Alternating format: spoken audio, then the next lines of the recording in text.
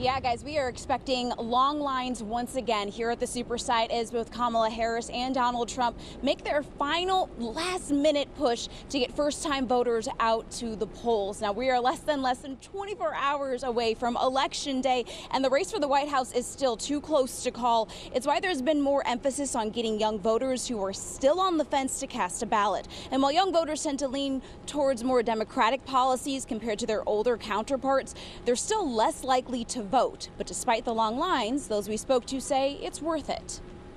I'm loving that I get to be part of it so far. My parents are very into politics, my dad especially, and it was always, I kind of just grew up knowing that I wanted to vote. It feels a little weird, like it's kind of a big deal. And especially like this election, it's so close, and I think like everybody's votes matter this year.